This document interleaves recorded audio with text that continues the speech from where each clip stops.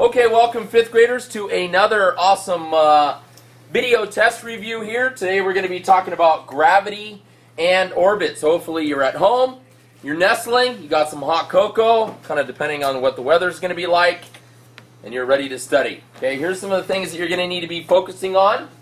One is the difference between mass versus weight. Okay, mass is how much stuff is on the inside. Okay, and we talked about this before. Whereas in weight is how hard you're being pulled down. So kind of depending on how hard gravity is pulling down on you, that's going to determine your weight. Okay? Whereas in mass is how much stuff you have on the inside. Okay?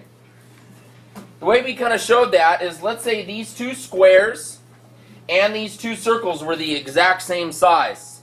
Okay? The circles are taking up the same amount of space inside the square, but you can see this one is actually a full, solid, dense square. So this one's going to have more mass, even though it's taking up the same amount of space as this other circle. Okay? So once again, mass is the stuff on the inside. Weight is just how hard gravity is pulling down on you. Okay? Let's look here. We talked about orbits. Orbit is just the path one object takes around another. An orbit can be a circle. Something can orbit something else in the path of a square. So how does it orbit? It orbits in a square. Okay? So orbit is just the path. Well, what kind of path? Ellipse answers that question. An ellipse is the shape. It's what kind of path or orbit the object is taking. And an ellipse usually is kind of like the shape of an egg. Okay, so you need to know that planets orbit other planets in the shapes of ellipses. Okay. Let's talk about gravity versus inertia. Why do planets continue to circle around other planets? There's two forces fighting against one another. Looking at your notes here, you have inertia that wants to keep going straight. Remember, we talked about inertia, and we had to really use our imagination here. If I were to push a ball ever so slightly, barely touch that ball, if there was nothing to stop that ball from moving, no friction, no wind was slowing it down, the ground wasn't slowing it down, the rubbery surface of the ball wasn't slowing it down. If there was nothing to stop that ball, it would just keep going on forever. Okay?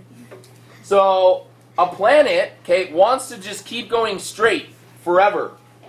If there was nothing pulling on it, it would just keep going on straight. But there is something that's pulling on it.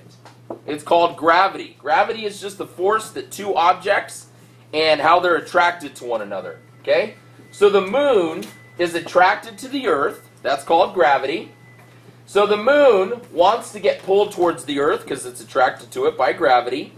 But inertia is like, no, keep going straight. So they're fighting against one another. So gravity pulls it towards it, but inertia fights it. Pull, fight, and the constant pulling and fighting against one another keeps the planet going in an ellipse around it. Alright, so once again, why does the planet continue to stay in an elliptical orbit around another planet? That's because of the constant battle and fight between inertia and gravity fighting against one another. It keeps the planet going in an ellipse. Okay? Also, you need to know, because gravity is the measure of attraction between two things, the closer you get to that thing, the harder it's going to pull you in. We talked about in class, like if you've ever been to the mall and you drop in one of those coins, and the coin slowly goes around, but as the coin gets closer to the middle, it starts speeding up. That's the same thing with gravity. Let's say this is the sun, and this is Earth in January. Okay, we're exaggerating, obviously. You can see Earth, it's barely on that down slope. So it's not going to be falling very fast. because it's just right on the edge of the hill.